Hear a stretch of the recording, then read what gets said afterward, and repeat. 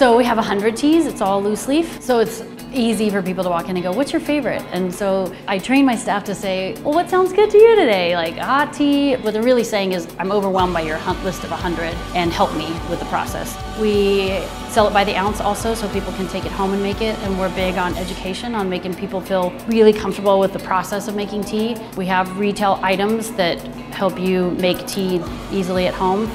More and more people are seeking something healthy and something that tastes good and has the communal aspect to it.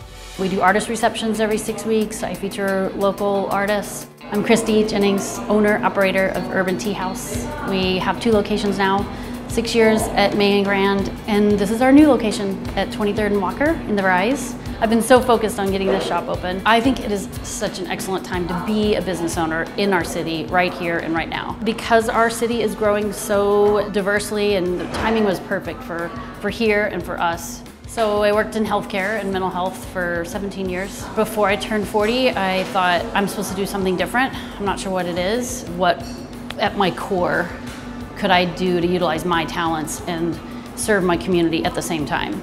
The thing that I kept coming back to when I was soul searching was, how do I create a community around a business? A modern, art-focused, urban style, long hours tea house made the most sense. So when I went down that avenue, I was like, oh, I could totally get community. I could get art, and I could get that sense of like a place where people belong and feel good in.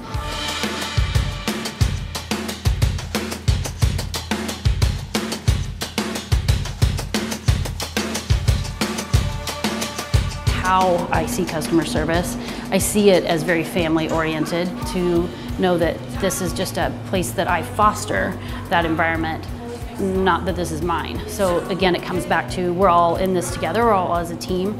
I see treating people as like this is their tea house. Another reason I like the community aspect of running a business, the relationship I have with other businesses.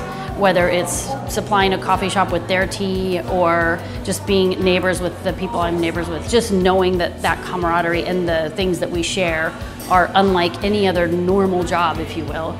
That communal, brotherly aspect, it's worth $1 million to me, and I could never even go back to that other life. That's something I feel super strongly about.